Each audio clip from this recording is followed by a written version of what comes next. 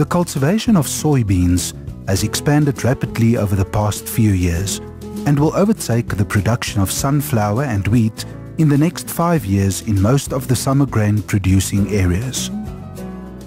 Belonging to the legume family, the soybean plant is able to bind its own nitrogen through the process of symbiosis with rhizobium bacteria and is therefore an excellent crop to include in a crop rotation system.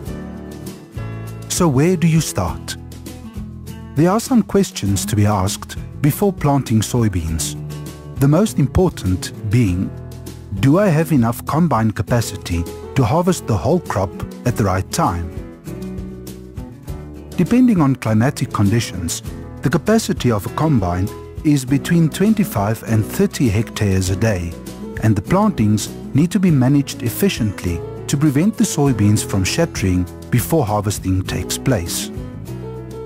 The choice and availability of cultivars is just as important, and seed must be ordered as early as May or June.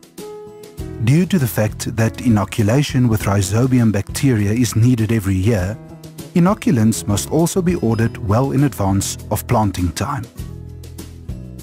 The cultivars you choose for planting must be well adapted to the region and should be planted in such a way that you will be able to extend the time for harvesting.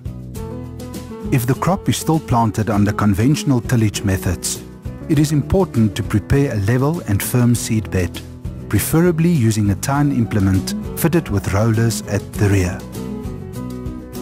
If you do not have your own combine and have to make use of contractors, make sure they can harvest your crop at the right time.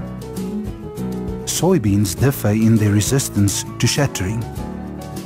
Under certain circumstances, for example when rain falls at the time soybeans are ready to be harvested and it is followed by a very hot sunny day, most soybean cultivars will shatter.